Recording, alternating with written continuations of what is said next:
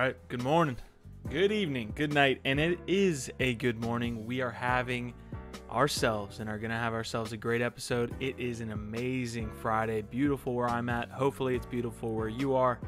Nice to see everybody in the house as we get Layer 1 Live going on this Friday, March 5th, 2021, baby. It's feeling good. The markets have a little bit of action going on. There's a lot happening from the news standpoint that just kind of broke as I was putting the episode together here. So we're going to kind of go through this together. We are breaking down the markets, whether that be NFTs, DeFi, just broad crypto news. I know Ethereum had a lot of cool things that the lads were talking about here in the last hour. So we're going to hit a ton of this stuff. We are excited to have you guys in here.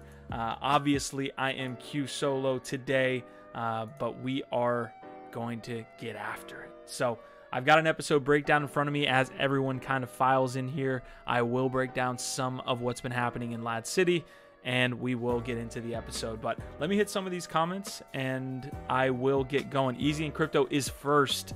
He's going to be our vibe, our tribe. Oh My Coins is second. L Din says, first time catching the lads live. Amazing stuff, man. Amazing stuff. Glad to have you. Jacob says it's his second time here.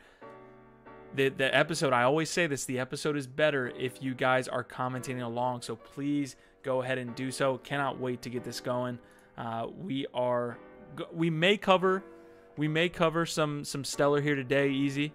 But we are getting ourselves going. Drop some links in LADZ City if you do have those, and then we can start to get after it, man. So, all right. So we have the episode breakdown. It is a sad day for my quick bags. Polygon was implemented into Sushi. We're going to touch on that. But the biggest news of the day is going to come from Ethereum.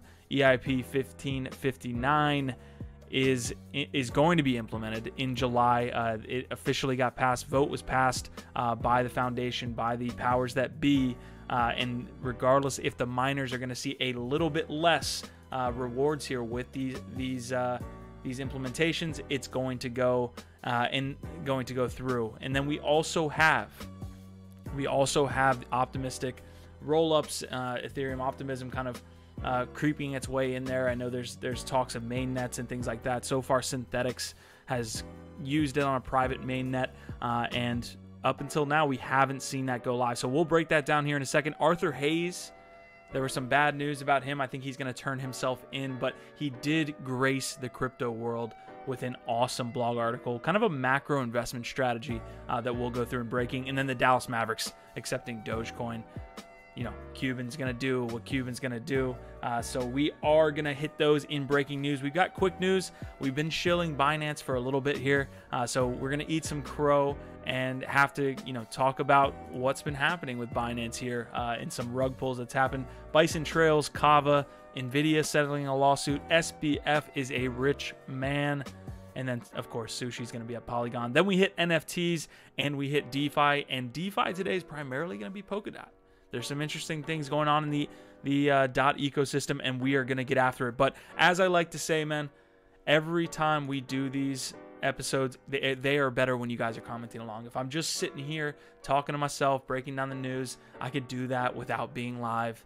It wouldn't be nearly as fun without you guys in the chat. So definitely break down what you think I should be talking about today, and you guys are a part of the conversation as well. So really, really awesome stuff to have you here on this Friday, and we're going to break down everything that was just talked about. Let's see.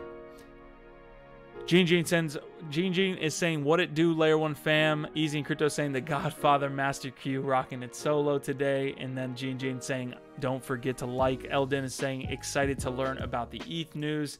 And Easy saying he dropped that stellar news. Okay, I will bring that up later in the episode around the DeFi portion, possibly Easy, and then we can hit that. But definitely start to get the link out. It is looking like everyone's kind of streaming in here a little bit late, so we need to get the word out. Let everybody know in LADZ City that we are live. Push the tweet that we put out via Layer 1 Crypto. And if it's your first time here, welcome in. We are about to just get after the news today. So quick thing from LADZ City. We had a survey competition go on. So basically all the lads were given a survey. If they wanted to fill it out, the top 3 were going to be able to receive 500 lads. It was like, I believe, a 12-question survey that was put together by Hunter, one of our noble lads himself. And we had a ton of signups there, ton of submissions that were put forth. And we're going to choose 3. We already actually have the 3. I'm going to do that right now. And these were the top 3 most impactful surveys. So if you spent a little time, which we definitely had, I think an average time spent on this survey of like 10 minutes, Hunter was saying. So absolutely crazy engagement. I think we had 53 people kind of come through and start to sign this up. And we will definitely announce these right now. So the 3 people with the most impactful surveys here: Bait Shop Billy, Bullseye North, and Choina. Top 3.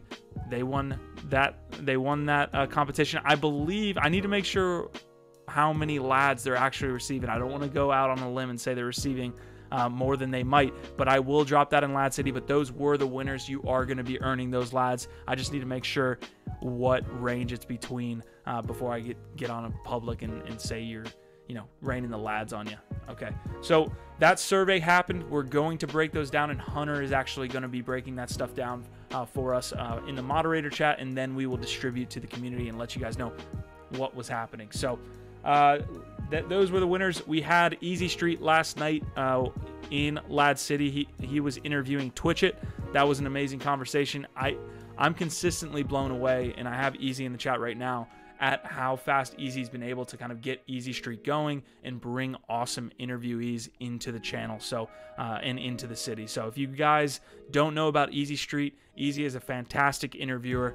He brings some of the awesome creators from around the community and around crypto in to Lad City. He drops some lads. He hears about the project, and he does a great job of letting the project founder kind of break it down there. So Easy Street was last night, had great attendance. Lads Game Night is tonight, and Lads Radio. So Buffalo's going to do Lads Radio at 6 p.m. Eastern Standard, and then Game Night is going to be at 7 p.m. Eastern Standard. Morning, everybody. GB is in the house. Danny Dan is in the house. Welcome in, fellas. Great to see you here on this wonderful Friday. We are just getting started here, kind of just going through some of the Lads news as we get ready to get after it. Easy and Crypto saying that was a great show. Next week, working on a big guest. And Eldin saying, what time are his interviews? Missed yesterday. I'm sure Easy and Crypto can get you that information. And then Flint Savage, welcome into the channel, my man. Okay, so that's pretty much it, man. It is a very heavy news-filled day as far as crypto is concerned. We saw a little bit of a pullback on some of these assets. And then we actually, are kind of ranging for a little bit. We're sitting around 49 for Bitcoin, it looks like. Ethereum sitting at 1,500. Definitely cashing in a little bit on that news that EIP-1559 has been passed. And then we can go down the list a little bit more and see that there's some assets that are performing fairly well. Shout out to my Flow gang. And I know that you guys in the US are upset, but, it's shout out to the Flow game. They're having a great time. So other than that, all-time high is going to be 116. If we pass 116 today, you will be earning double lads. I know the lads links haven't been that successful. I'll pretty much keep that lads link live as long as I can. I don't know what's going on in the back end. I have a call with Roll next week about that stuff. So definitely let me know if that link is not working as we get ready to drop that later in the episode. But I know people have been having issues. Please leave a like. Please leave a subscribe. If it's your first time here, we have the Lads community, awesome crypto community that gets after it pretty much every week. They're breaking down all the news from around the industry. We're cross projects, so we're really kind of just garnering all the information and bringing them back into Lad City. So, okay. I think we are ready to go. Not sure what's going on with the low amount of people trickling in here. Usually the beginning of the episode, we're just kind of flying. So I think people are trickling in on their Friday, maybe NFT Live or something like that last time, where it was just kind of, taking a little bit. Maybe people are a little bit cautious to hop in when they're like, is this going to take another 45 minutes? Thank you so much for you guys hopping into NFT Live on Wednesday, even though we had the issues. And then Ballas is saying, sorry for joining late. What is going on? All right, so this is what we're doing. We're starting with breaking news. EIP-1559 just got passed and basically was agreed upon by most of Ethereum developers and most of the Ethereum community. The only people that really have a problem with what's going on with EIP-1559 is going to be the miners, and we will talk about that here in a second. Cat is in the house, the great Catsby himself. Nice to see you, man. So this is the situation. EIP-1559 is allowing for a little bit more scalability when it comes to, and a little bit more, better user experience when it comes to the Ethereum network itself, the layer 1 network, the Ethereum virtual machine, whatever you want to call it. EIP-1559 that's looking to be implemented later in the summertime, I believe it's July, is going to be implemented, and it's going to allow for a set gas fee. So people that are obviously transacting with the Ethereum network, they're currently placing a gas number that they'd like to see go through, and then that is essentially being forced into a queue, and the miners can or can't decide to pick that up depending on whether they get a lot more and what have you, or a lot better fee. So we're having a lot of issues with traditional transaction fees here within the Ethereum network. EIP-1559 is looking to kind of solve that. So I'm going to read directly from the article here. Ethereum's EIP-1559 fee market overhaul greenlit for July. One of the most significant and contentious alterations to the Ethereum blockchain in recent memory is now scheduled for inclusion into its code base. So EIP-1559 will be packaged with the London hard fork. As we said, that's going to be later in July.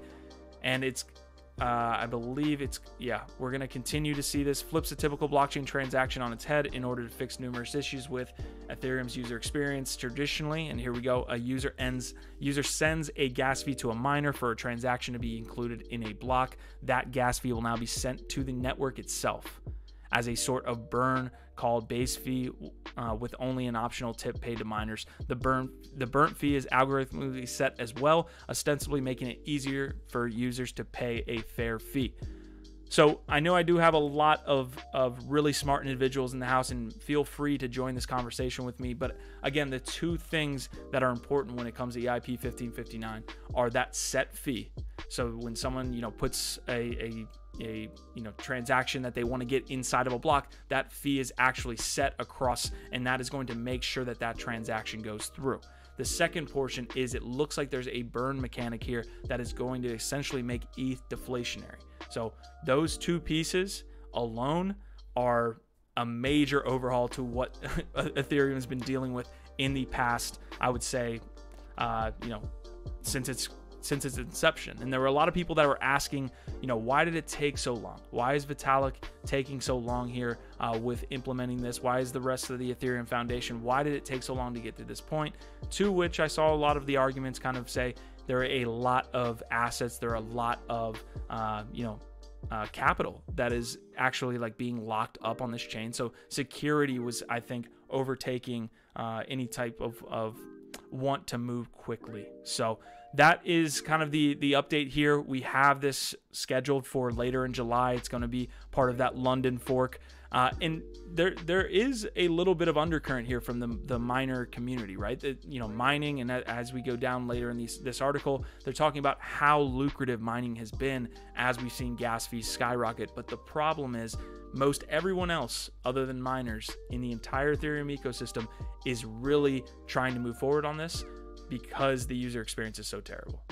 There cannot be a situation where we have more and more people come into Ethereum and it gets less and less usable. That's kind of what we're trying to solve here. And it looks like we're trying to, also fix the fact that ETH is inflationary. Maybe that helps the token. Obviously, from a mechanical standpoint and a tokenomic standpoint, that's going to help. All right, so we got Coin Hunter in the house. Sup Q. Eldin saying yes if it works and doesn't disincentivize the miners. Flint Savage saying with enough use, it will make deflationary. Big news. And Eldin saying glad they took their time to ensure it's done right. 100%.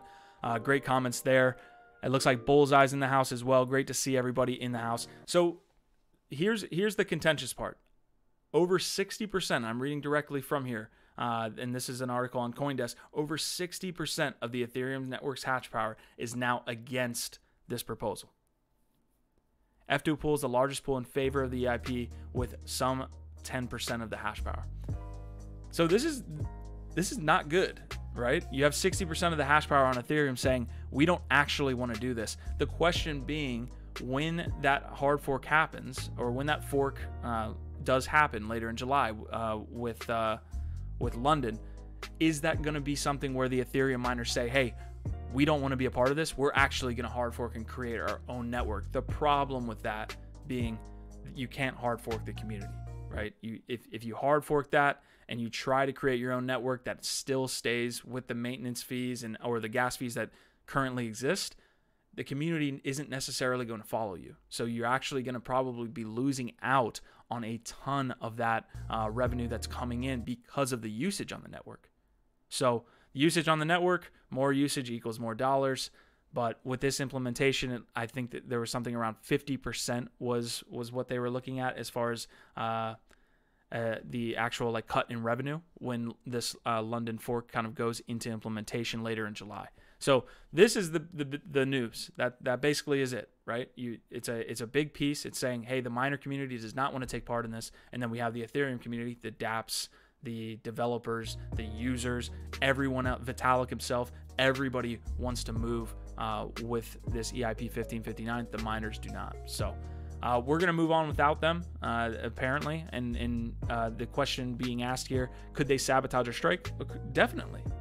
That's a huge issue with what might happen here. So will it happen? I'm not necessarily gonna say that that's probably gonna be the case, because again, if you do that hard fork, so when EIP-1559 is looking to be implemented, when that upgrade does happen, if you do hard fork and create your own network, let's just call it Ethereum, don't call it Ethereum 2.0, can't do that, just call it Ethereum fork, then you basically have no community until you start bringing those people on. So is there going to be usage that then you are getting gas fees on? Who knows? So let's see. I guess MEV, which I'm not going to go into today, is kind of a stopgap for this. Miner extracted value. It allows miners to take advantage of their place as arbiters and how blocks are packaged to front-run profitable trades. Easy in Crypto saying, off topic, but been looking at hardware wallets and saw Binance has a hard wallet now. I did not know that.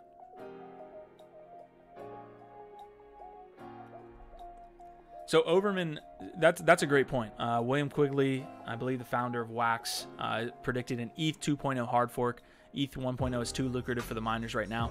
This is an interesting point because EIP 1559 isn't necessarily related to ETH 2.0 in the sense, and we'll get to optimism here in optimistic rollups here in a second, because that's kind of related. So you have on one side EIP 1559, and then you have as well as the push out of optimism and what that can do for the Ethereum network. So ETH 2.0 is a little bit outside of that realm. I'll actually bring that up now, but I love this governance kind of taking place in real time. It sucks for the miners, but to be honest, they've been making a ton of money here in the last, I would say, 6 months. James Jaffa saying, feeling the tunes, my dude. Yeah, thank you so much. Yeah, we wanted to put some tune behind, and clear that dead space a little bit, see how that worked out today. So we're going to have to figure out some copyright issues, I'm sure, but YouTube's not going to take the episode down by any means. They're just going to demonetize it, which is no problem at this point, because YouTube can go screw off from their monetization structure anyways. Is Black Rifle Coffee a sponsor? One day. Okay, so this is interesting, and I hope this is the thread that actually has the optimism and how the process actually works. Yeah, this is great. Okay, so Optimism is getting ready for its rollout as well. And a couple dApps like Synthetics have been implementing Optimism and optimistic rollups here over the past, I would say, 6 months. I think November was when I saw a Kane Warwick post on Optimism. So Optimism is a layer 2 solution, but it's really less of a layer 2 and more of like a child chain. I don't want to get too caught up in the terminology here, but you have layer 2s like XDAI, you have layer 2s like Polygon, and those are almost completely separate from the Ethereum network itself, but Optimism is almost like in the same family. So it does help scalability. It is technically a layer 2, but it has more to do with Ethereum than say Polygon and XDAI. This was absolutely phenomenal. I'm going to post this here along with the CryptoHayes article, because these are 2 threads that break this down phenomenally, what Optimism is, as well as when we hit Arthur, we'll hit on kind of a macro investment strategy you should be looking at. So Easy in Crypto saying, digging the tunes. No doubt, James Paul. I kept wondering if I had another jams tab open. Let me know if that's too loud. I don't know if it's coming through a little bit. And also, guys, let me know what you guys want me to cover. We have a large piece of news here today as more people start to roll into the episode.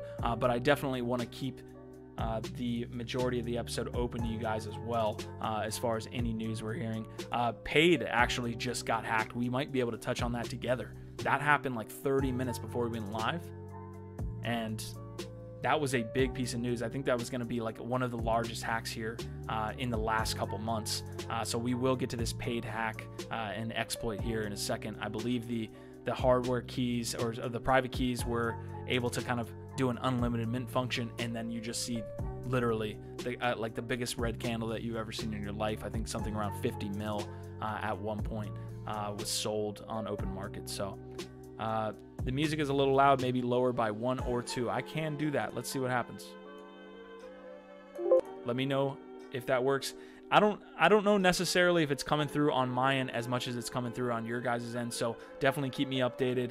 I turned it down just a little bit, but if you can't hear it, I can pull it up 1 or 2 more. Okay, so 0x Rafi here, he did a great job of doing or kind of breaking down what Optimism is. Okay, so again, ETH layer 2 solution. This isn't really have much to do with ETH 2.0, although it will be implemented once ETH makes that jump, you know, later in maybe in 2022 or something, later in 2021. All right, so I'll just read directly from the tweet and see where it takes us. Other than that, we can. Oh, music was perfect, so maybe I'll turn it up 1 more. Let's try it. Okay, as the Optimism team has dropped news that their mainnet launch has been brought forward, I thought it would be useful to go through what the Optimism ETH Layer 2 solution is, how it works, what it means for Ethereum. The reason for all the excitement is that Layer 2 solutions such as Optimism will help increase Ethereum's throughput, transactions per second, decrease latency, and greatly reduce gas fees, all without losing the security of the Ethereum mainnet. The main difference between sidechain only solutions such as Polygon and XDAI and actual layer 2s. Sidechain solutions have their own consensus mechanism and security and do not benefit ETH layer 1 security, while layer 2 solutions do. So with Optimism, what happens is that when a transaction is received on the Ethereum mainnet or layer 1, that layer 1, the transaction data is stored in layer 1, but the smart contract computation process is actually processed on the child chain, and the results of this computation are sent back to layer 1. So I guess the computational process is actually what makes everything really slow. So this is kind of bundled in a very, very nice image here. So this is what optimistic rollups essentially are. You have the user sending in a transaction. That transaction is put into that rollup contract and then sent to this layer 2 where the processing happens, where usually without this rollup contract, the transaction and processing or mostly the processing happens here. Very, very slow. What happens with the rollup contract is that it moves into this layer 2, is handled here, and then sent back into the rollup contract and then pushed out. So all this again is doing is interacting within more so than a Polygon or XDAI. You're having the optimistic virtual machine be able to handle that processing for the Ethereum mainnet, and then it's sent back. I know that there's a lot of different arbitration that he goes into here in a second. I know that's kind of a lot to take in, especially if you're a little bit new. But basically, this is going to allow Ethereum, just like a Polygon or an XDAI to scale, but also the optimistic rollups are a little bit more integrated into Ethereum itself. So that was not the easiest thing to explain, but it is really, really awesome to kind of see all of the different things that are happening on Ethereum. Hopefully, if you guys want to hit me with any other information, if you are privy on optimistic rollups and things like that, you guys can definitely put that in the comments. That's kind of one of the benefits of doing this live. Otherwise, it looks like Synthetics, Uniswap, Chainlink, Coinbase, and Compound Finance are first up once optimistic rollups start to go into effect and the mainnet goes live. So again, Xerox Raffi says, so what's the status of Optimism adoption? For starters, Synthetics is running on a private mainnet. Uniswap ran a gamified proof of concept called Unipig. Chainlink has also announced that it will be implementing, and Coinbase Wallet adds native support for the Optimism testnet. So, and then we have Compound Finance there. So absolutely great breakdown here in the thread. Again, that is pinned up in the chat. Hopefully you guys can take a look at that later. It is, in depth. The last two stories that I just threw out, they're not for the faint of heart or maybe new into crypto. And definitely the next one is not either, but it has to do with more traditional investments. This is absolutely one of the best articles that I have read maybe in 6 months. And the last one I read 6 months ago was probably Arthur Hayes again. So there was some news that Arthur was actually going to turn himself in. I might be able to pull up that he is going to turn himself in, I believe, in Bermuda. I don't know exactly where that's going to take place, but we do have him and another colleague that are going to turn themselves in. So that is the negative news. The positive news being that we have an amazing macro investment strategist here. He not only is he a great investor, he's an absolutely phenomenal writer. So I will pin now this article as well. You guys have got to read this. It is very in depth. It comes from that investor standpoint, but you do get a lot if you go back and reread it a couple times. About 8,000 words. The guy's just getting after it here. But I'm gonna try to find basically. His thesis in a very, very small type of. I'm just gonna find his thesis and see if I can't get that to you guys. So here it is. All right. So you could read the whole thing, and again, a major amount of details. But basically, it boils down to this: it's all about inflation. Everyone is scrambling to figure out, especially those in higher up places that are having to guard hundreds of millions of dollars, scrambling to figure out, how does my money, my cash, my fiat not get out printed, right? How do I make sure that I am consistently not getting eaten up by inflation? So I'm going to read directly from the article, and definitely let me know what you guys think. Rainey, I see you. He says, hey bro, audio was on 79 cents. What's your opinion? I will get to Audius here in a second. I love what they're doing, but I can break that down a little bit more. So definitely comment along, guys. I know it's, again, a bigger article, but I love to hear your guys' comments. He says, in 2021, inflation is coming.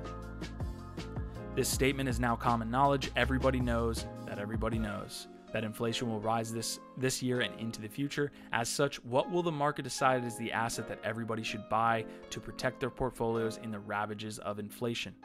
He said he came into a meeting, and this was with the fund manager he meets with often. I came into the meeting with the fund manager to determine and find the answer.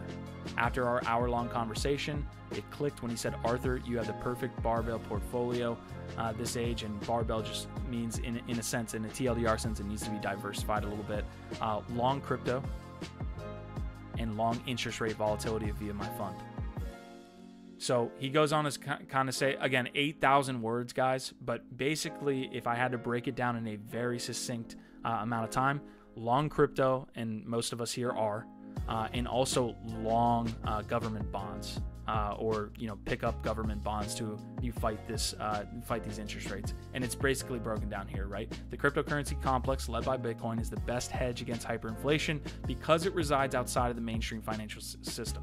Even the best performing traditional asset will never eclipse a return to the crypto complex during a period of inflation, simply because all of the assets in the mainstream financial system are manipulated by central banks, so that they do not output the correct inflationary warnings.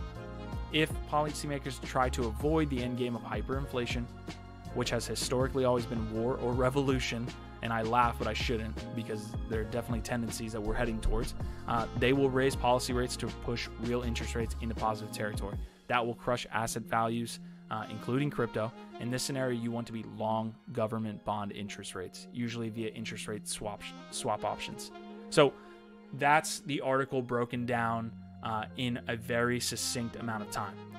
Long crypto, long government bonds in periods where they look to pull back, right? If, again, policymakers decide to avoid hyperinflation, they will raise policy rates to push real interest rates into positive territory. In that scenario, you want to be in government bonds in some form or fashion, because that's been the most secure place when that starts to happen. Because that's the one thing that is not going to be affected. Even crypto markets are affected by traditional markets and those effects. Although, as Arthur's saying in point number 1, not as much. So I'm going to finish up here. Both scenarios are extreme, and the actions of global policymakers must be extreme to the endogenous risk built up post-World War II Bretton Woods petrodollar financial system. There will be no muddle through. It's either or, and subsequently a violent whipsaw between the two modalities. So a kind of negative look at probably the next 10 years, but a lot of us in crypto have been predicting a little bit of this. Probably the more, I would say, like the more anarchist among us are predicting this happening as we see more hyperinflation. What do we do? Where do we go? And right now, all Arthur's saying, long crypto, long government bonds when the Fed makes extreme action. All right, so I know that was a lot. I know it's hard to get into. If you have a chance, read both, or read this article, but definitely get into the other article on EIP-1559. But this blog post right here, 8,000 words, is just phenomenal. He's a great writer. He's a fantastic mind. I'm going just through this to show you the length of this. He goes into different assets and what you should be holding with a verdict. So stocks being B+, real estate being C+, fixed incomes being C, and gold being B+, and Bitcoin being A-. So that I'm not going to go into this much more, but definitely love what's coming out from Arthur Hayes. Hopefully whatever's going on legally can be handled out, but that's pretty much it. He put together a great blog post here. Check it out if you can. Okay, Oh My Coins is saying, Rini, Loop say, some may prefer 50 cents. Flint Savage is saying, hello, Deanna. Oh, Deanna Pierce is in here. She says, hello, everyone. So it's great to see everybody. I know it was a little slow this morning. Popped up live and people were trickling in, but we have about 53 of you guys in the house. Definitely get the word out. If it's your first time here, please leave a like, leave a subscribe if you love what we got going on. Otherwise, we are going to move into the next piece, and I will talk about audio. We'll hit audio, I promise. All right, Cuban's a madman. Cuban is a madman. Cuban, this is the problem with having fuck you money, is that you do weird crap like this. Awesome to see, don't get me wrong. I think, partly I think his strategy here is to capitalize on Dogecoin's moves here over the past 6 months. If you can capitalize on the Doge rich and have them buy, Mavericks memorabilia, maybe that is a boon for you. Interesting portion of this article that I wanted to get you guys at as we kind of break this down is that they introduced Bitcoin payments and just like letting people purchase tickets or different memorabilia with Bitcoin about a year ago. They've had like $500 worth of items be bought. So that is an awesome use case, but we don't see the demand there for people to spend crypto.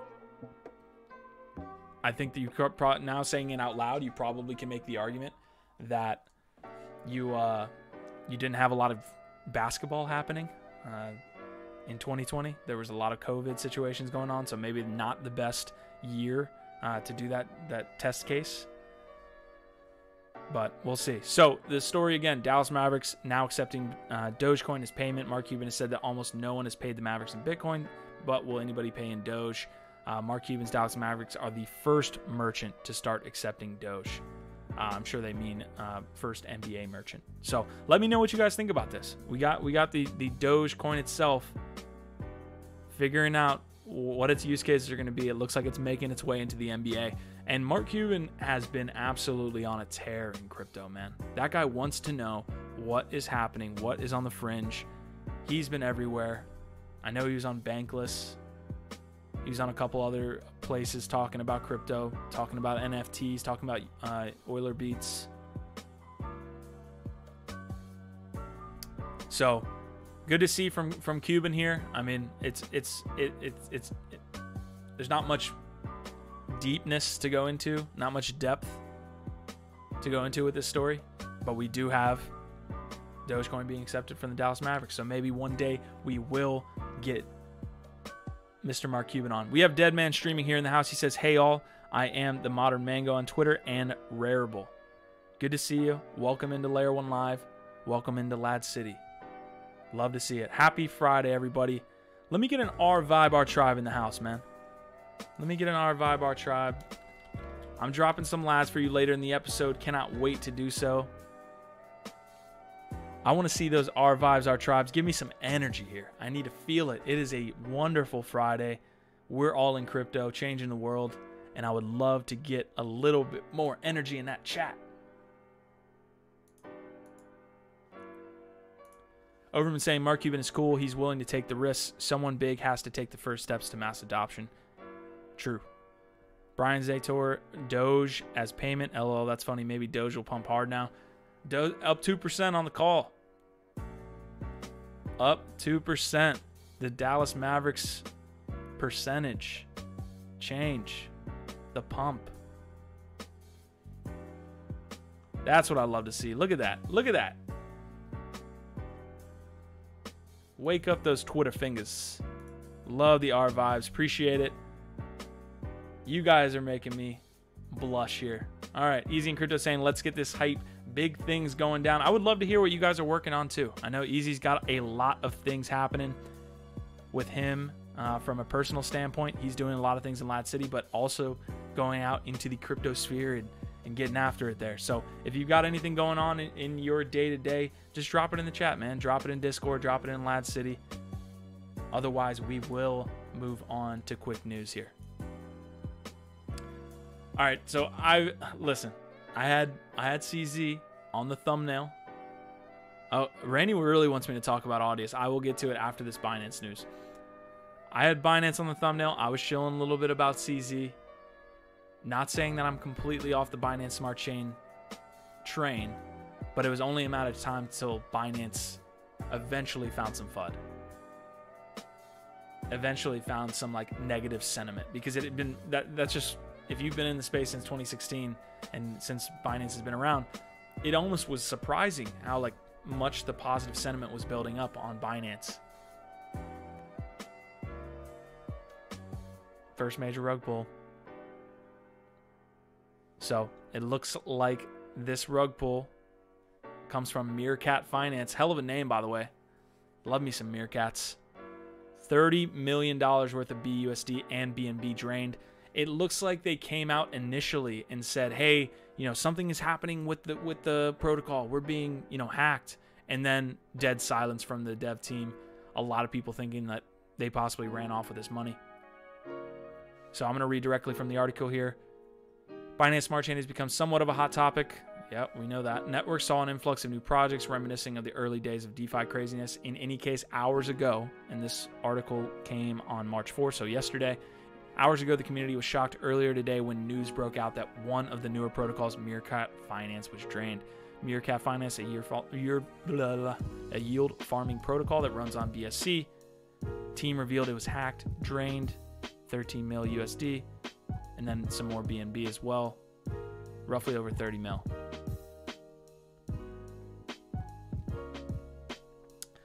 This is it. CZ, roll it back. CZ, roll it back. That's what they're saying, right? We got 21 validators, of which Binance is mostly a part of those. Roll it back, save the people. Funds are not safe food. Funds are not safe food. Looks like Binance Chain Community is looking to gather information. They're going to put out one of those cyberpunk wanted posters for these guys. 1,000 BNB for the heads. Overman saying, I love a good rug pull story, though. Terrible. Listen, I've gotten rugged a couple times just like aping into a couple projects. It happens. I'm not necessarily saying that I don't like to talk about these stories because they're interesting. It's like watching a car crash almost. You can't look away. So, Meerkat Finance getting rug pulled 30 mil. All right, the last Binance Smart Chain story here. Another negative sentiment type piece here. Binance Smart Chain musical beats. Alleged Ethereum copycat shuts down days after launch. So we were talking about the move of a lot of these projects to basically copy exactly what is happening on Ethereum, as we have Flint Savage say, Ethereum forever. So musical beats basically copied Euler beats from Ethereum, almost to the T, right? I'll try and go into this and show you maybe a tweet. Almost to a T, we have a copy. So you see Euler beats there. They've raised it. That platform has done a lot in sales. They had, I believe, like 27 specific art pieces. And we have musical beats here. So this brings up a couple different things. There's a major conversation around IP, around open source. What should be open source? What does open source even mean? We're in a decentralized world. I'm not a lawyer, and I know for a fact that there are some caveats. I was listening, I was listening to a couple people talk about this as well as reading later in this article, talking about these different IPs and how open source works relative to the legal standing people have. Because we have Matt Corva from Euler Beats saying, the irony of BSC literally copying and pasting Ethereum's NFT projects designed to help creators retain rights is not lost on me. We will aggressively look into any and all actions against this ripoff and any who assist them in infringing on our copyright. To me, I lean with Matt here, but I'm probably gonna be on the fence a little bit more than Matt himself. Obviously, he is at Euler Beats. To me, it's decentralized until it infringes on what you're doing and infringes on your life, and then you want the centralized aspect to come in. That's my biggest problem with a lot of these things. People preach the decentralization, the open source, all of this ethos, and then when it infringes upon you, it happens on Binance as well, from the exchange standpoint. People investing in decentralized products. Oh, this is amazing. This is the new paradigm. We're going to get rid of centralized platforms as you trade on one. But then when you lose funds, you want it to be taken care of. When someone rips you off, you want it to be centralized. That's my biggest problem with this. And from a personal standpoint, I'd probably act the same way. If someone really screwed me up and there was a way to try to get my funds back or try to figure it out, I probably would do the same thing. But from the outside looking in objectively, these people, he's talking about it being ironic. Well, your tweet's a little bit ironic. So this conversation is only going to be had more as more and more usable dApps come into the ecosystems, as more and more quote unquote normies come into the ecosystem. They're going to expect a lot of different centralized features, including copyright infringement. So I'd love to hear your guys' thoughts here, man. I'd love to hear your guys' thoughts. I would agree with Overman here. Binance Exchange is doing what China does. Fake Apple stores, etc. They don't really care about IP. That's Western values to them. Agreed. You've seen that over and over. China is really good at efficiency, at breaking down essentially into small pieces what the West does and making it efficient from a production standpoint. So I completely agree. This is exactly what China does. At least in mass, right? There are a lot of Chinese individuals, and that's not to say that's even a negative thing. If you could take what someone's doing and be more efficient with it, by all means do it. That's free market. That's the difference. It's free market until it's not, right? Until you want it to be changed. So awesome. Love to get the comments out here. Again, I did have CZ. I was shilling Binance. There's been Bashmass. There have been a couple others. Overall, from a sentiment standpoint, I think that this is a little bit negative, though, for Binance. I think they were doing really good things. I think this consistent... I don't think this is not coming from CZ or anything. I doubt they're trying to back these projects. I'm sure that they'll probably make some type of wall in the future. But how do you make a wall? I just talked about a wall. That's the point. I want to slap myself. But if they don't want this to happen, they have to set up a gate, right? Eldin is coming in with a great comment. All's fair in love and crypto war. Couldn't have said it better myself. All right, I'm going to go back to some of these comments before I move on and continue talking about CZ, and then we'll hit Audius. James Jafal saying, is LADZ token listed? LADZ is on Uniswap. Easy's talking about meme force competitions. I love that. Deadman saying, minting some new NFTs today. Join our Discord. Join LADZ.city, LADZ.city in your browser. It'll take you right to our Discord. Show it off. Getting some wax love here. Overman saying Binance is Tron but better. I would probably agree with that. 1 inch, so strong. Carrots is saying, so who is starting up the Layer 1 crypto network channel spelled differently? Listen, that would be a scenario. I'd ring up whoever the hell owns YouTube and be like, please, sir, Google headquarters. They're copying me, and they probably get it done.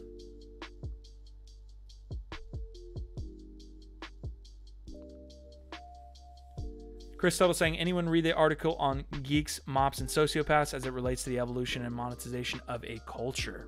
Definitely drop that link. You're not able to drop the links into the actual chat here, but you're able to drop the links in LADZ City. So LADZ.city, you can drop the links there. All right, so I'm going to finish up here. Again, Binance dealing with a lot of, I guess, blowback from the copycats that are happening on Ethereum. And while I do agree in the ethos of all is fair in love and crypto war, it's not a good look when you have a lot of these people kind of feeling like they're getting screwed over. It is interesting, then, the last point I'll make is that if you get to a point, and they had some people kind of talk through in this article, and one of the women who was talking here, I actually agreed with a lot. I don't know if I can, Maria here, Hernandez, because they're talking about Pancake Swap. Pancake was a fork of Uniswap. Sushi Swap was a fork of Uniswap. It's almost like if you get to a point of legitimization, everything's cool. But if you don't get to that point and you look like a complete copycat, then people are going to be upset. So Maria's over here saying, and she's the founder of ETH Berlin, that hackathon and conference, argues that PancakeSwap has evolved enough, quote unquote, there it is, that it can be considered a decent and old-fashioned fork. So as long as you're a good fork, as long as you're successful, you can copy paste. But she's less sanguine, that's an interesting term they use there, about Binance punks. Binance punks are simply an attempt to deceive people in accessing punks. Well, what would it have been if it was super successful? That's the difference. So really, really cool discussion to be had around copycats.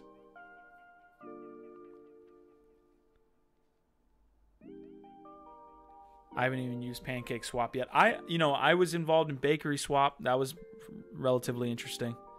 But I'll move on. I'll move on because we're spending a lot of time here. Great to see everybody here on Layer 1 Live.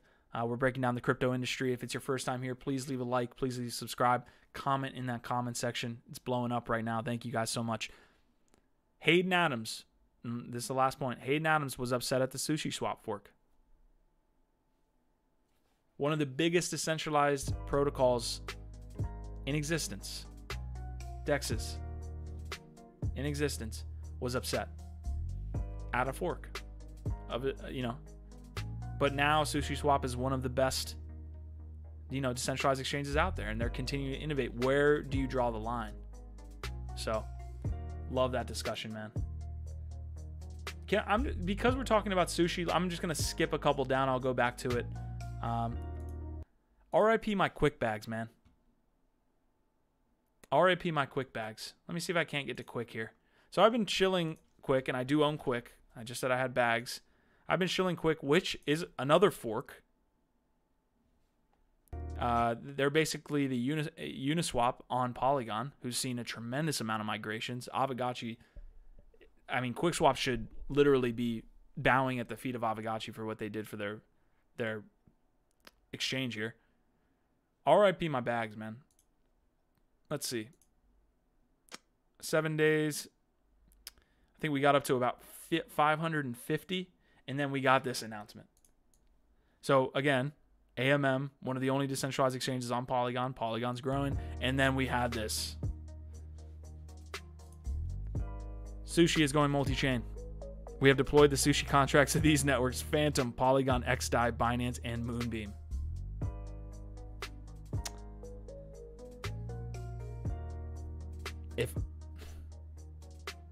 If I had seen this immediately, I would have gone onto the Matic network, the Polygon network. I don't know why I keep doing that. And immediately flip my stuff. The problem was I saw the tweet a couple hours late, checked my portfolio. Wasn't good. Down 23% on 7 days. Again, we were up at like 560. This is the announcement here. You see it? All right, 500. Maybe this is like, kind of built in, people hearing about it through the grapevine, hearing about it through the grapevine, announced, boom, 366.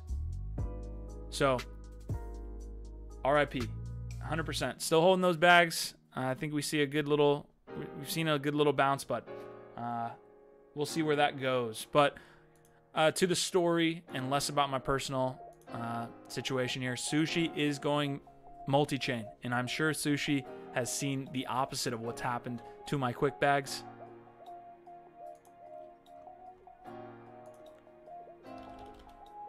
Let's see what's going on with Sushi here. Down 4%. This is like industry standard right now. I feel like we're ranging a little bit. Let's zoom out for all the haters though. $2, December 6th. Kind of ranging. Great to see. Adding different supports. Adding, DEX capabilities here to all those chains. So good to see there. That's basically that news. And then we also have another piece of news quickly from Polygon. A lot of the movement they're making is in the NFT space. So we have Atari moving over. So the Atari token available on Polygon, on QuickSwap likely, on Sushi now.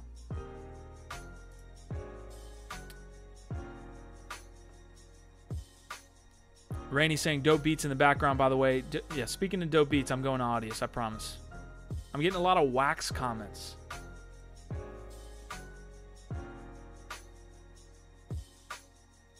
All right, I'm getting back into the comments here.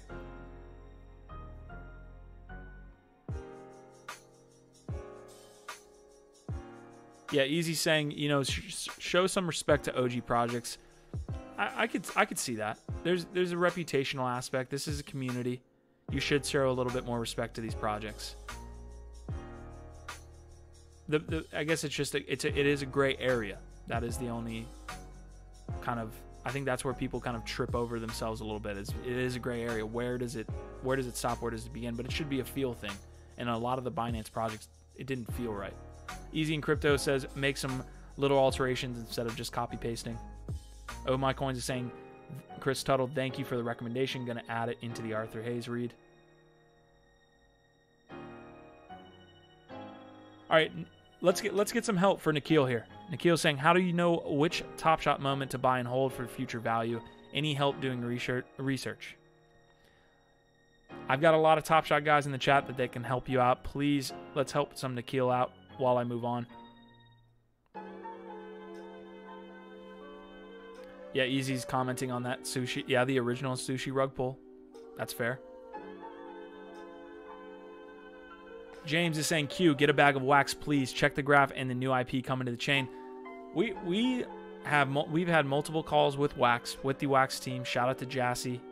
Shout out to Lee from that team. We had them on sale day for Street Fighter. We're going to be working closely with Wax as we go forward. And I do have a bag of Wax. I do have about, I think I have about 100K Wax. So, and that's just, you know, from putting in some USD and flipping, man. I've had a great time flipping Wax with you guys. Overman saying there's a gap in the market for collating and releasing information before it hits the mass market. You don't get to know unless you're in the Telegram Discord 24/7. Fair. Yep. There's outsized returns when it comes to a lot of these. As you make yourself, you know, more known, or as you make the rest of the market more known to yourself. For example, if you go, there's not much, I feel like, insider information when it comes to Bitcoin right now. But as you go farther and farther down the rabbit hole, there's some good inside information. Not investment advice. Don't do a damn thing I say when it comes to investing.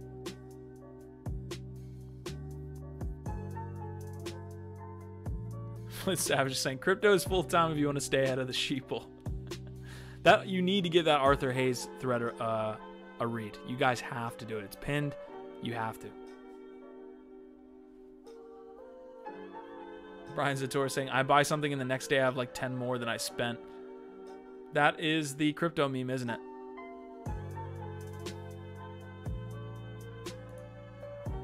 All right, so we got about 55 of you guys in the house. Thank you for showing up today. We are moving on.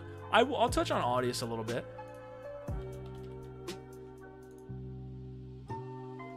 So fundamentally, and they put this out via their Twitter a little while ago, as we can see, 30 days, up 200% on 30 days. Great buy. I think I bought before Ethereum pumped. I was big into Audius. I do have a bag of Audius, but it was my opportunity cost is not good on this trade because I bought about 10 ETH worth when ETH was like, what, $300, and it was sitting about this price, right? I think it was like 40. Let's go back. We can retrace the land of Q here. Let's see. So we got 180 days. I think it got up to,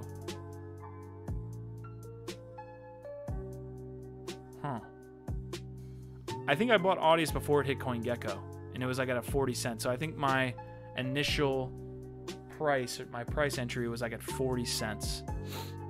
But we can see that it's gone past there. I'm not doing too well still on that trade. If I look to go make that swap there, probably would not be returning much. But it's good to see. And from the standpoint of their usership, we can hit this. They probably have this somewhere, huh?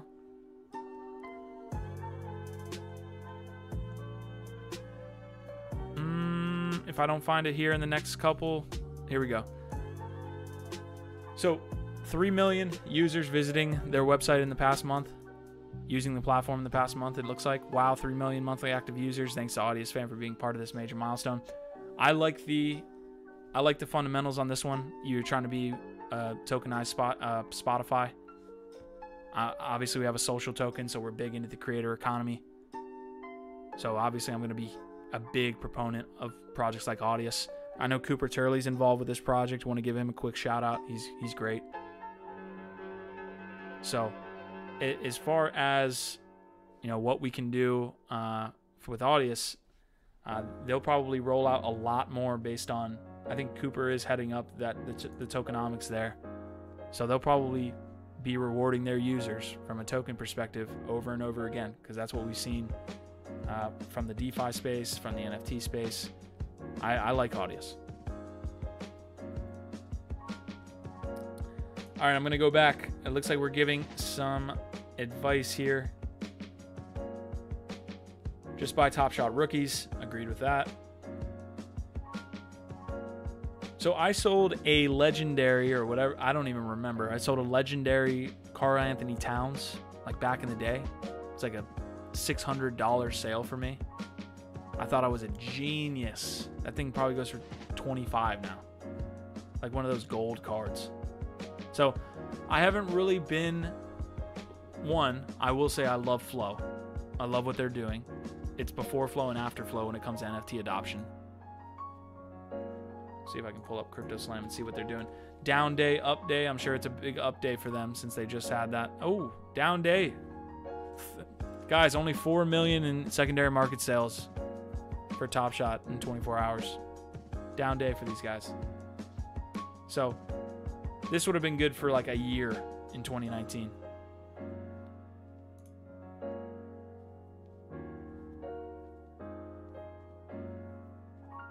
CryptoLand just says, sorry, bro, late. Got to replay this after. No worries. We did start kind of slow today. I don't know what that was. Got some Bitcoin origins talk. We're gonna get to NFTs, guys. I'm gonna try to stay on schedule here. We talked some Binance. We talked Arthur Hayes. Ethereum's EIP-1559 got passed. Optimistic rollups on their way. A lot of bullishness from the Ethereum community. In my opinion, not financial advice. EIP-1559, you got, again, optimism on its way. Only needs to be ETH only needs to be nudged in a certain direction, and it just starts to fly. Market's down for maintenance and drops. So the market was completely down.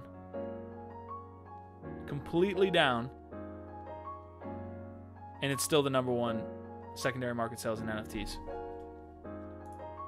All right, I'm going to fly through these next pieces of news. Keep the comments coming. I will get to them. I saw some Bitcoin origins. Easy's got a business call he needs to hop on. Good luck, my brother. All right. Bison Trails launching staking and node services. Pretty straightforward here. Again, Bison Trails staking infrastructure project that was bought up by Coinbase a little while ago. They're announcing support for Cosmos. This is basically the scenario here. All of these large exchanges, and one of the reasons why Coinbase acquired Bison Trails, want to get staking services for the people on their platform. If you can leave Cosmos on Coinbase and still get the yield from the staking services, you're going to likely leave it on Coinbase rather than not receiving those and maybe going somewhere else. Maybe chasing a CeFi lending yield from, Celsius or something like that. So Bison Trails offering support of the Cosmos ecosystem. A lot more information down here as it relates to that, but good to see. It's a little bit under the radar. One of the bigger projects that I've seen have a slashing event. Kava halted after yield farming bug discovered in latest release. They had to restart the Kava chain. So the security committee for Kava Labs, the company behind a new generation DeFi platform, has halted the chain to address an inflation bug that overdistributes yield farming rewards in its release. So this update, Kava 5, had some type of bug in it that was somebody was yield farming, someone was putting in a hard day's work on the farm and receiving more yield than they should have. So what they're doing is reverting back to 4 and then upgrading to 6, if you're following me there. So it looks like Masari did a lot.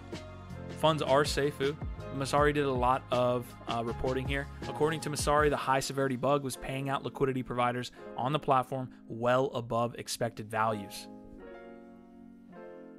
These specific payouts are time locked, the post explains, so they could not be sent to exchanges, just claimed by users. So, a little bit of interesting, electrifying stuff happening here with Kava. I've liked what they're doing. We had Brian Kerr. We had another individual as well from Kava on the podcast. Great to see. great to see their growth, but tough to see what they've got going on from a chain freeze here, basically, where they're having to revert and upgrade.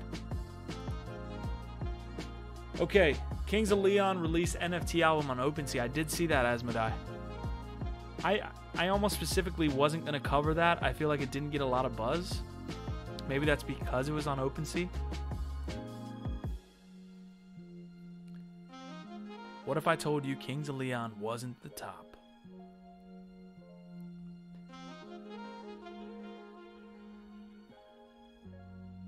Has anyone had any luck actually getting money out of Top Shot Prison? I put it in a request for withdrawals 3 to 4 weeks ago and it had silence. Carrots said that. Only a down day. Oh yeah, okay. All right, so that is an interesting piece that we'll touch on later in a little bit when we get to NFTs. But when I took part in the Ben Morrow drop, so the Ben Morrow drop happened. I think he raised like $2 million. It was like a collectible pack series, one of the first on the Vibe marketplace, which is like OpenSea for Flow. I didn't know until it actually hit, like the day actually came, and we bought the cards. You weren't receiving the cards for 2 weeks. So that's interesting. So there's definitely some things going on with Flow that they're working through. I think they're being really stringent from a regulatory perspective. Yeah. Easy saying, claiming first audio album wasn't really true. Do some research when entering the space. Big artist. True.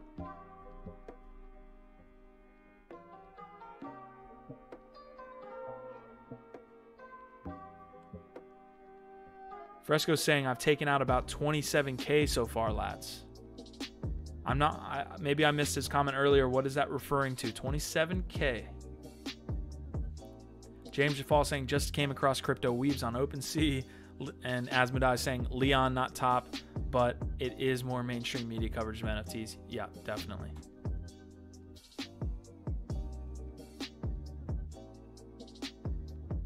I know Dimitri as well. RIP the beard.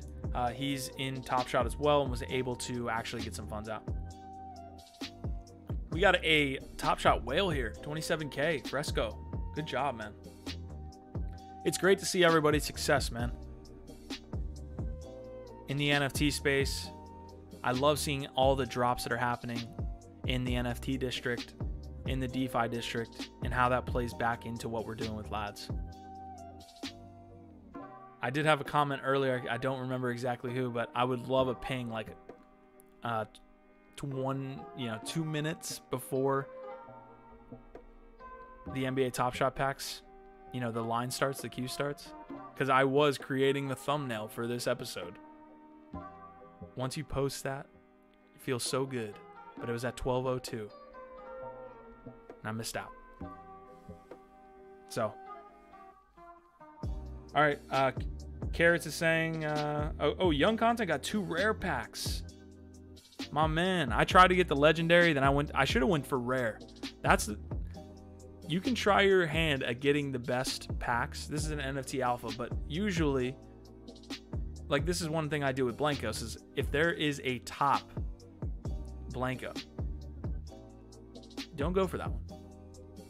Race, go there, purchase, but don't go for the best one, because you might get the mint one of the second best. Just my opinion. So that's what Young Content did. I went for the legendary. There were only about 10 of those. Got stuck. Then I tried to go for the rares, didn't get that.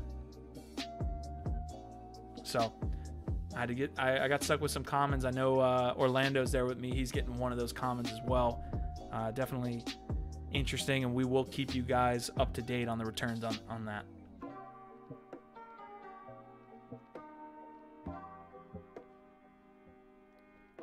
Yeah, Permda is saying if you didn't manage to get a card and want to withdraw your flow from Vive, you got to mail them about it. Yeah, there is an email there.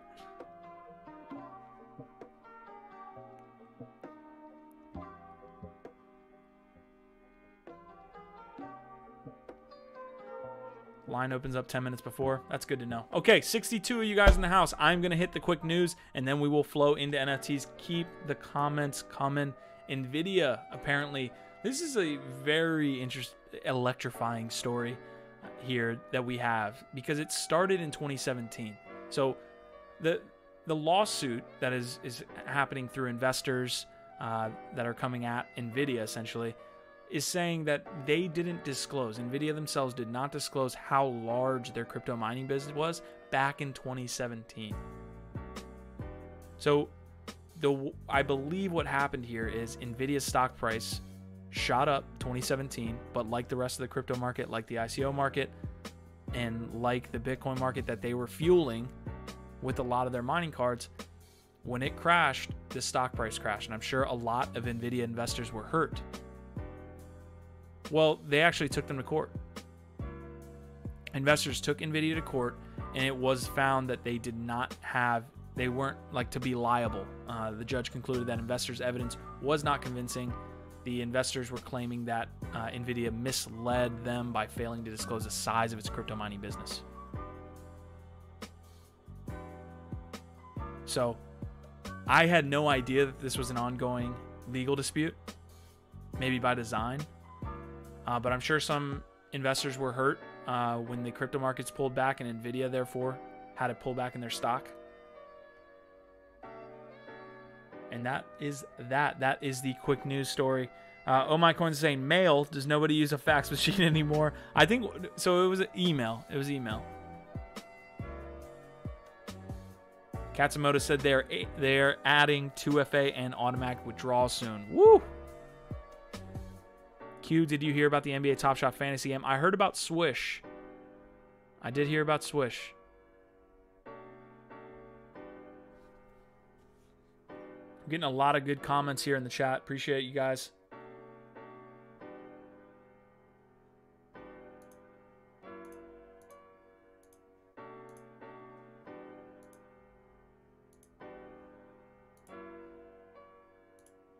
So the Vibe Marketplace has their own wallet, by the way. So you can receive flow from anyone, but you have to go through those processes. But the Vibe Marketplace is live. They have their own wallet. You just send and receive flow from anybody.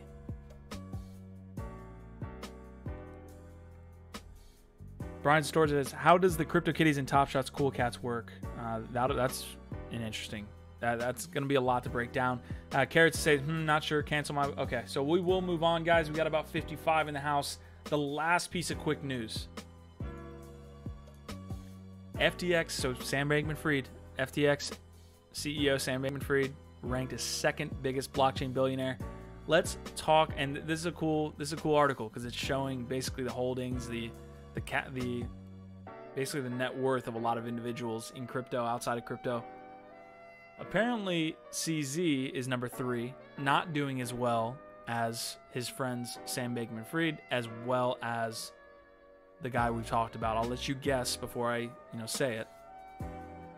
Maybe you read it. Brian Armstrong. Brian Armstrong coming in at number 1. So we have a list here. See if I can't get it. I might be able to log in here. Can we get there? Net worth in billions, guys. So we're, again, big boys, big whales here. Net worth in billions. Let's go down the list. Brian Armstrong, 11.5. Sam Bankman, 10 million. CZ, 8. Chris Larson, 5. Jed McCaleb, 3. The Winklevi.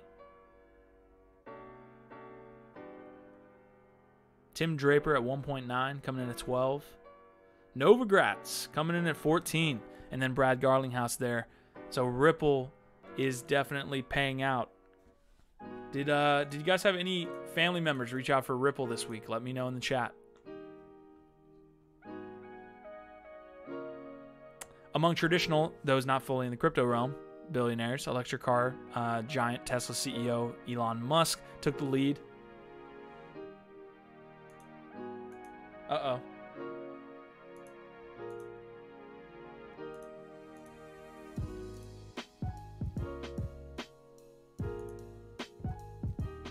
Is my stream coming through, guys?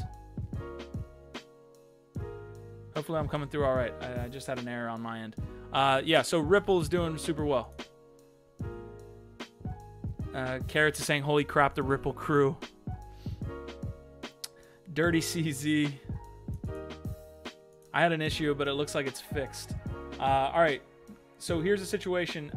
These are rich ass mofos. So we have Elon Musk, Jeff Bezos, and Bernard Arnault, chairman and chief executive of luxury goods and Louis Vuitton.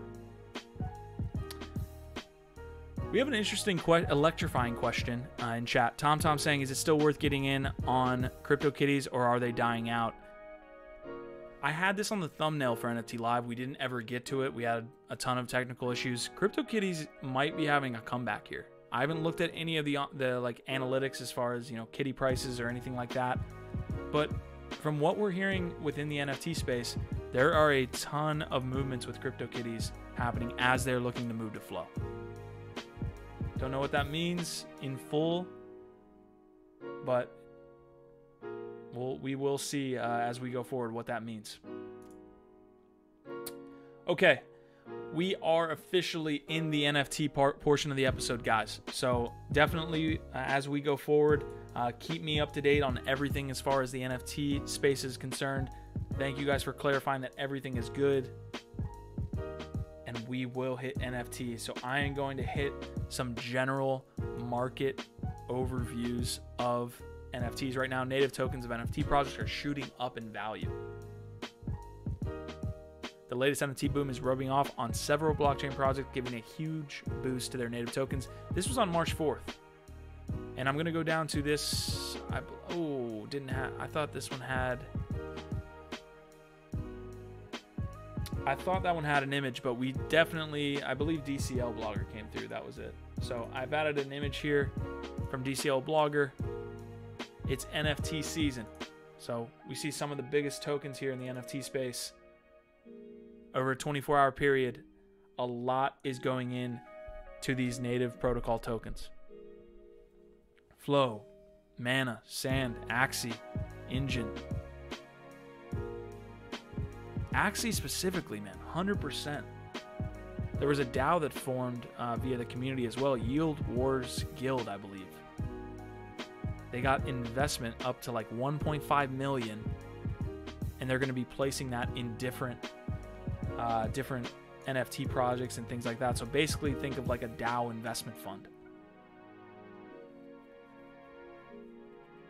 So DCL's chilling these tokens here. I believe, if I can get to the article, there's a couple others that were mentioned in this Decrypt article. Chili's, Decentraland was talked about, Flow was talked about. So just an overall movement into NFT protocol tokens. And here's what I want to throw out to you guys. Love the comments coming through. I want to throw out the question of whether it's better to invest in these protocol tokens, or is it better to invest in the actual assets on those protocols?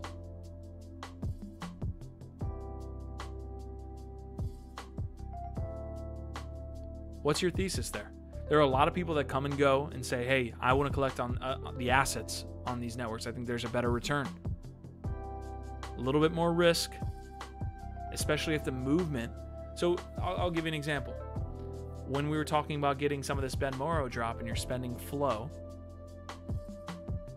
you're actually, you have to take that opportunity cost. You have to say, okay, I spent 10 Flow here, but wait, Flow is going up in price. So in boom times, in bull cycles, you have that opportunity cost loss.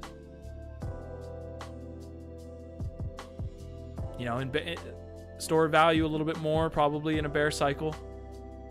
NFTs might be seen as a store of value. They might hold. But in a bull cycle, when Flow is running 100% in a 7-day period, it might not be as valuable to you to try to use those tokens to buy into these projects. We've seen it with Wax, but not so much, I feel like, on that platform, on that protocol. Because you'll get into a project like Street Fighter. Wax has done pretty well. Let's see if we can't pull it up.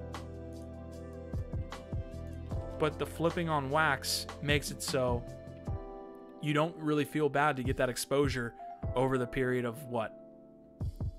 The days that you're flipping it. So it's ranging a little bit. So I'm going to hit these comments here. Looks like some good ones are coming through.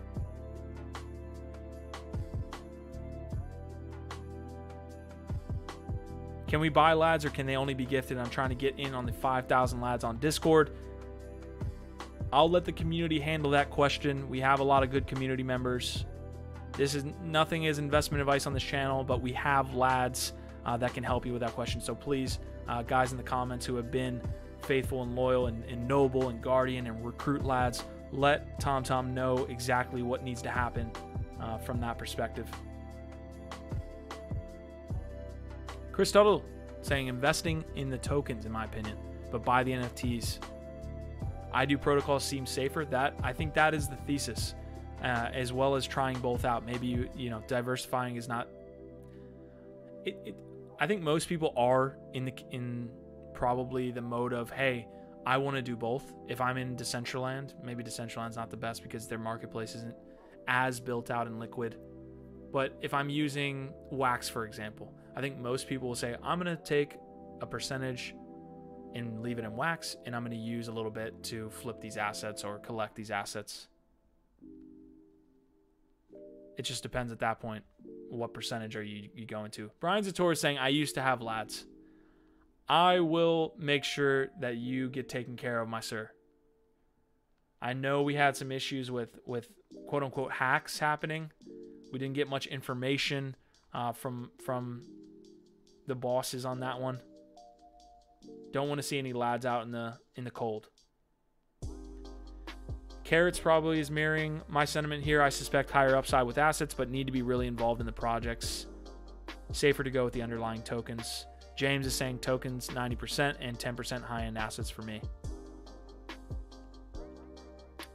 Eldon is mirroring my point as well. Assets seem to be higher returns, but giving up all that flow was painful. Yeah, I think what everyone's getting at here is if you have a token that's pretty much parabolic, it's probably better to stay over with the token. Again, not investment advice, with the overarching token.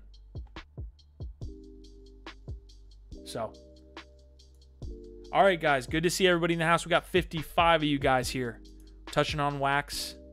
We're hitting NFTs, touching native tokens versus the assets. Speaking of a native token that's done really well and has some interesting tokenomics. Left House Crypto saying Uplift World coming with LADS Land. That is going to be an announcement that's pretty big. Can't wait to get that to you guys. Shout out to Asmodai. Shout out to Small Town Cowboy who are working on our plot in Uplift Land. Spike in digital land and NFT sales push Axie Infinity price to new highs. Axie is absolutely killing it. Let me make sure that I don't lose this. I'm pretty sure I sold Axie at like 120 thinking I was a genius. Shout out to the Crypto Buffalo and me who did not catch this ride. Pour one out for us, guys. Probably that 30-day timeline. Yeah, that 95. Interesting things happening with Axie. Primarily around what they're doing with their land. They're moving more towards Ronin. So I'll look to get a little bit of information here, but if you want to get most of the information, it's going to be via Axie's Twitter. But they're basically moving towards Ronin. They're moving more towards their PvP and going live there. They've got interesting projects like Yield Guild that are popping up within their community. And maybe I'm going out on a limb here, but I think Axie is going to be one of the most successful NFT projects over time from an indie perspective.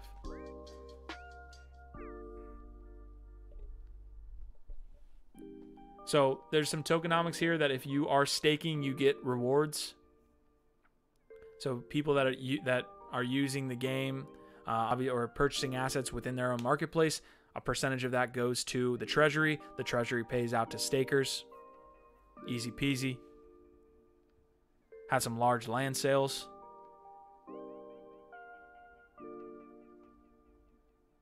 Some other things going on here.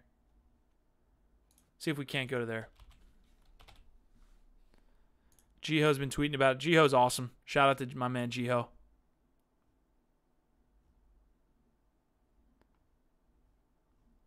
There's a couple things I really want to hit here, but it's easier with context. I don't know if I'm going to get it. I might be able to pull up the yield farming here. I'm really want to get this information to you guys. Apologies for the delay. Guys are absolutely killing the comments, man. Appreciate it. All right, so this is one of the developments here. Yield Guild Games lets players earn income from NFT games. So basically what we have again here is basically an investment firm DAO. Yield Guild Games, which has raised 1.325 mil, is a pool of 2,500 people who believe in the play-to-earn model that rewards gamers for playing games. The group is known as a DAO, and its investors and players own it. It takes money from investors and earned by players and reinvests it into game assets and virtual land. Javier coming through. Thank you so much. Wow.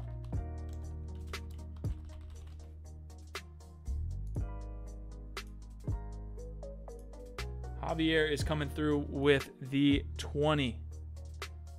Can you excuse my absolute ignorance? I can't even tell if that's euro or not.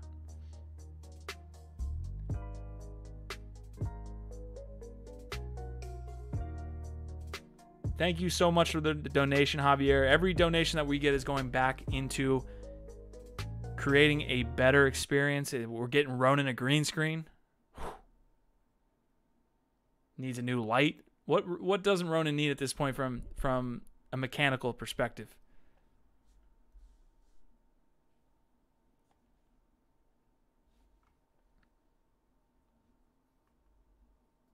So Eldon saying great insights from all. Thank you. No investment advice taken. Javier saying, hey, I've been trying to follow the channel as much as I can. I don't understand how this channel still has so little followers. Great place to jump into. Great atmosphere. Shout out to my man Javier. It's a pound. Got it. Maybe, listen. I appreciate the 20 pounds, man. Thank you so much. That is the American ignorance shining through, as we say.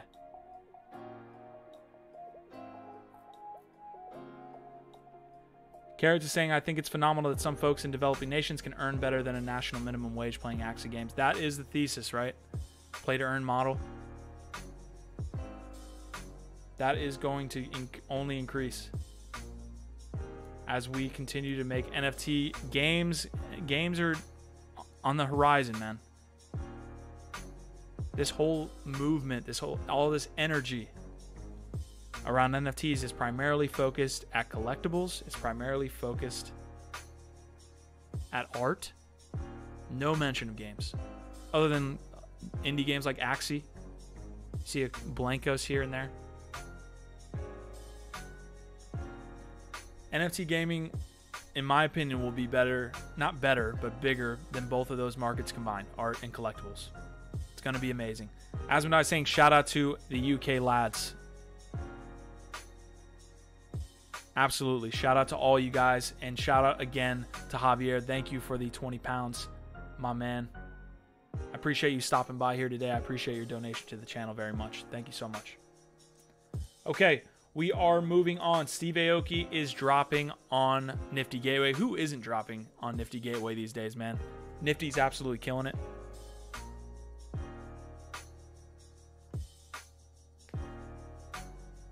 So Steve Aoki, this is happening on Sunday. I'll get you guys a schedule here in a second. We have this drop. This is an audio drop as well as a visual drop. This, you know, a lot of this is kind of the narrative that's moving into crypto or into NFTs right now. I think Fuocious' drop later today is going to be an audio visual NFT as well. So we got a little bit of Steve's. I don't even know if I'm looking the right way. Then you get the, I think you get the drop here. Classic Steve drop.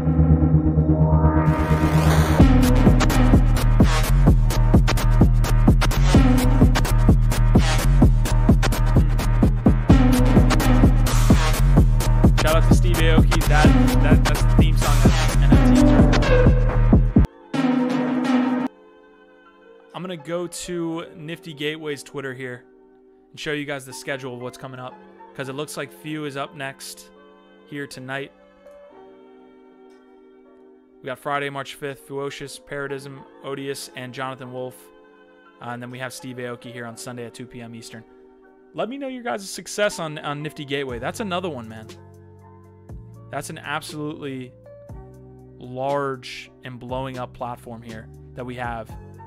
If anyone's taken part, I know Ronan's done that a couple times and had some success with some drops. So, great to see. If anyone can point me in the direction of whatever like template schedule this is, I'd love to use this for LADZ, because I've seen the exact same template on Whaleshark. I don't know if that means it's like an out-of-the-box, someone just created a template that people can just plug and play, or if these guys just like literally just copied each other, because it's the exact same and it's a really cool tool. If I could just plug and play what we're doing each week, that would be great. So if anybody knows anything about these scheduled templates, that would be amazing. The last bit, man, I didn't touch on this. There's a lot of Clubhouse talk. I know this wasn't part of earlier. Maybe this is more LADZ related, but I was able to get us a shout out on Business Insider. So I had Margot McCall reach out after we hosted that Clubhouse. That's such a Clubhouse story. Like, host our first LADZ Clubhouse, get somebody in your DMs asking you about NFTs in Clubhouse, which has been a story in and of itself. But she actually published a Clubhouse and NFT piece here. So you got Business Insider. Clubhouse is at the heart of the revolution over non-fungible tokens and led to a buyer beware situation. And here in the comments, we have the LADZ Crypto Network, huh? We made it. Mama, we made it.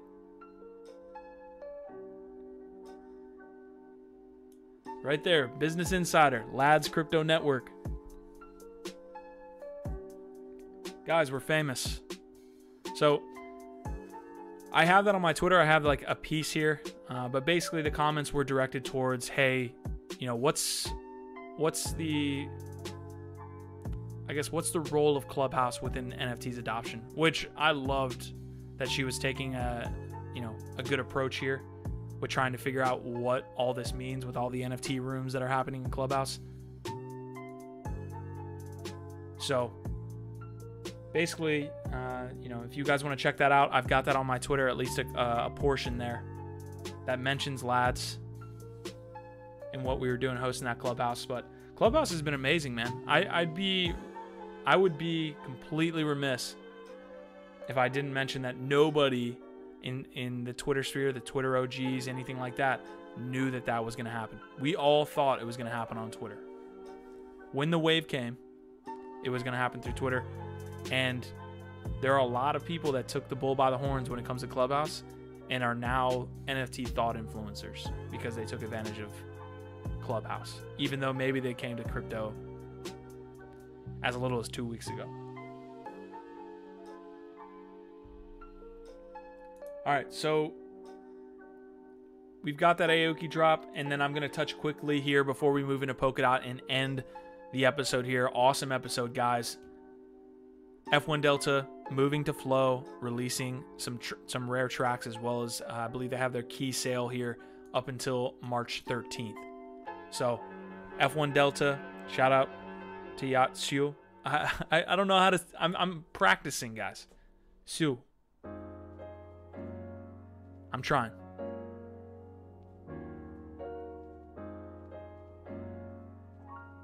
So F1 Delta moving to Flow.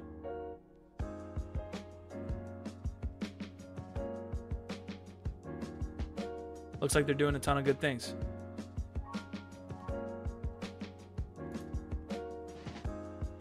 All right, that is the NFT section. I want to make sure that I'm flowing through this episode. Leave some comments as far as what you got going on. I know DeFi is not, NFTs are having its time in the sun, however long that lasts. But we will hit on DeFi, specifically Polkadot. That was always one that I wanted to look at.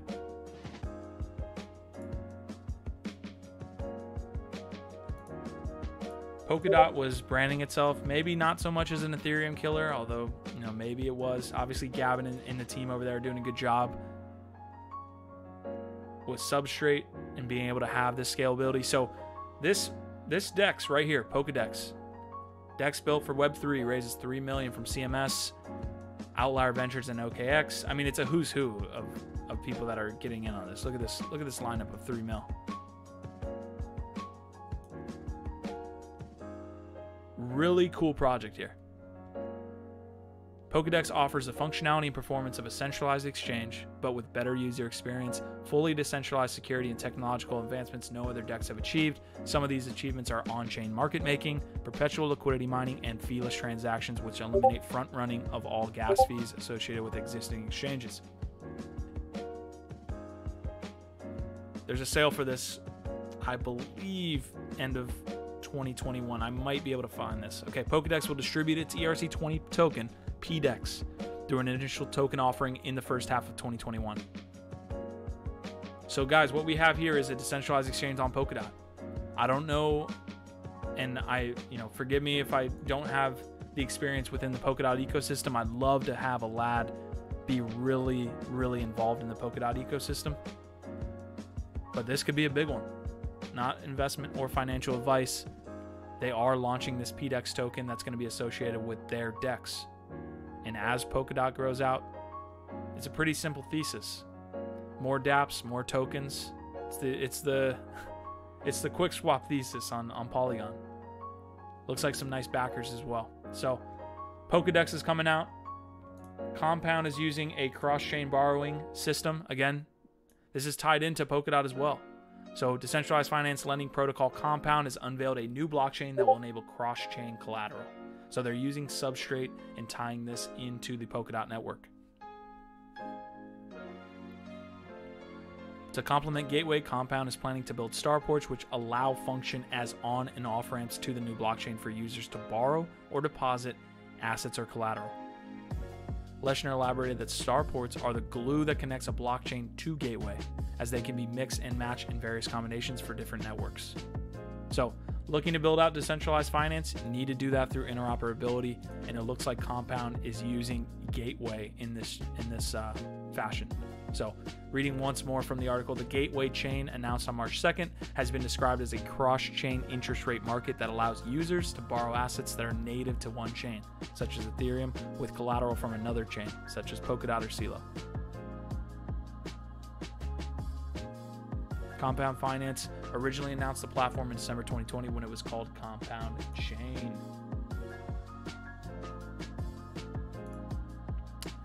All right. The last bit of news before we get up out of here. Another Polkadot piece. So really cool stuff coming from the Polkadot ecosystem this week. Polkadot-based synthetic asset platform attracts $1.64 million funding. So when you think synthetic assets platform, think synthetics. So Shadows Network, a trading platform based on Polkadot, is wrapping up its strategic financing round, saying it's ready to step out from the shadows.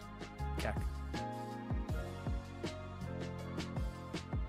The company's goal is to democratize finance and enable investors to gain exposure to assets, including stocks, commodities, indices, and more, by enabling anyone to trade on-chain assets from anywhere. So, when you think of Shadows Network, this is synthetics on Polkadot. They got $1.64 million in funding. Polkadot is increasing its ecosystem value.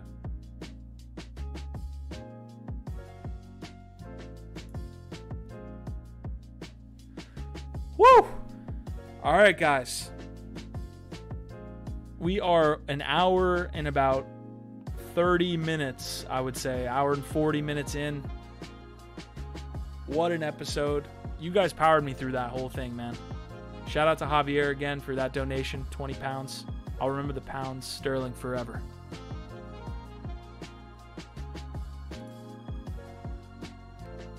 Absolutely awesome engagement from this episode, guys. I'm going to wrap up. We have LADZ Radio later tonight. I believe that's starting at, so in an hour and a half, we are having LADZ Radio at 6 p.m. Eastern Standard. Convert that how you may. And then we have LADZ Game Night. We're playing Blancos tonight. So that is the deal. Thank you guys for showing up today. I saw the comments that we should be getting more. But you know what? That's going to come in time. And I'm actually very, very happy that I get to have this time with you guys. You 50, 60, 70, 80 guys right now. Guys and gals. We're going to look back. 200, 300, 1,000 concurrent viewers. I'll look back and say, I remember when we had 80.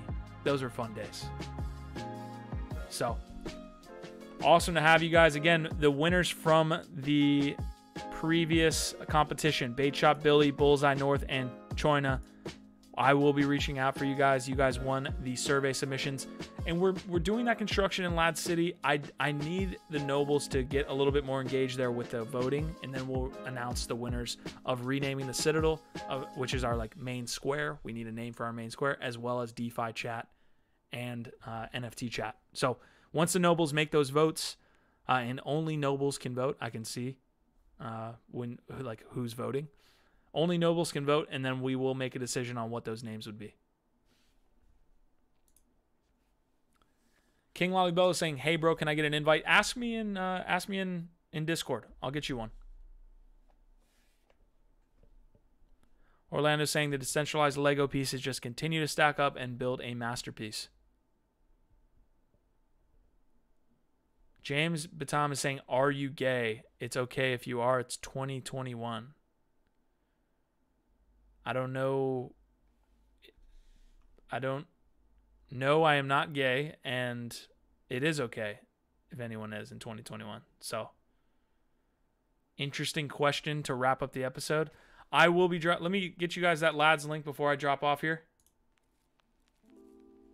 See if I can't get this for you guys.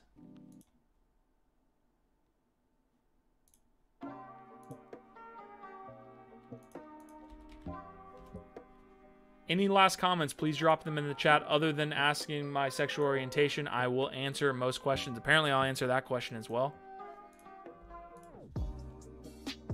Oh, man. Guys, I'll be dropping the LADZ in LADZ City. Definitely need to get my 2FA for this role sign up as well. So I'll be dropping the LADZ in LADZ City today. Eldin is asking, how does one rank up in LADZ City? You hold more LADZ, you earn more LADZ, you rank up in LADZ City. James Jafal is saying ... That's a little bit how I felt, but you know, people are gonna ask the questions they may. Orlando's saying, mahalo Q, you powered up the LADZ today. Our vibe, our tribe. I appreciate it. I'll post the music here after we get up out of here. All right, guys. So again, I tried to get the LADZ there. I need to set up or I need to access it via 2FA on my phone. That will be dropping in LADZ City. So I'll be dropping the LADZ you earned today in LADZ City. Make sure you're there in the next 10 minutes, and I will drop that to everyone that showed up today. If you're not in LADZ City, if you haven't set up your Roll wallet, get into the Discord. Basically, you can type LADZ, LADZ, .city in your Discord or in your browser, and it'll take you directly to us, and we'll get you set up. Other than that, guys, thank you so much for taking part in today's show. Again, couldn't do it without you guys. Really, really appreciate the engagement. I will head up out of here. Expect those rewards in LADZ City. And like Dimitri says, happy trading.